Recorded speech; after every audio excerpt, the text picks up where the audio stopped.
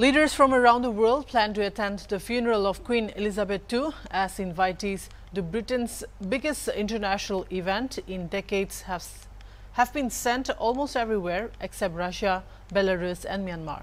The guest list for Monday's ceremony is still being finalized.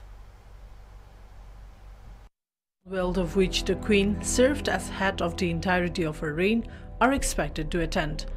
Australian Prime Minister Anthony Albanese has accepted an invitation, as have New Zealand Prime Minister Jacinda Ardern and Canadian Prime Minister Justin Trudeau. A number of governors-generals who serve as a representative of the monarch in a Commonwealth realm are expected to attend with their country's leaders. Long-serving Bangladeshi Prime Minister Sheikh Hasina and Sri Lankan President Ranil Wickremesinghe have also reportedly accepted invitations.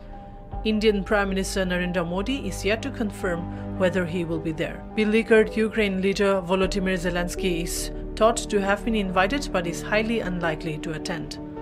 The Foreign Office is reported to have switched an extra 300 staff to planning, 1/8 compared to it organizing hundreds of state visits in days as opposed to the usual 2 or 3 a year.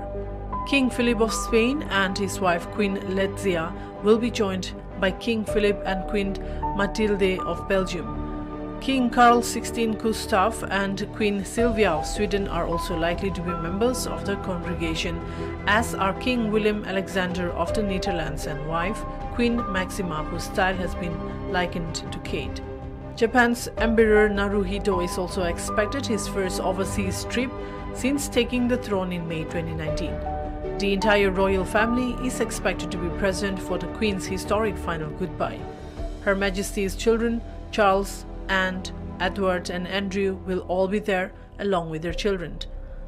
That list includes Prince William and Harry and their cousins Peter and Zara Phillips, Beatrice and Eugene and Louis and James.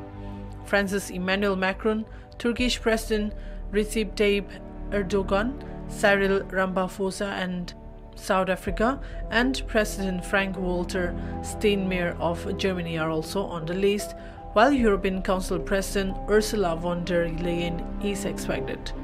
Israeli President Isaac Herzog is likely to be permitted to attend in a secure convoy. A representative of rogue state North Korea is also likely to have been invited.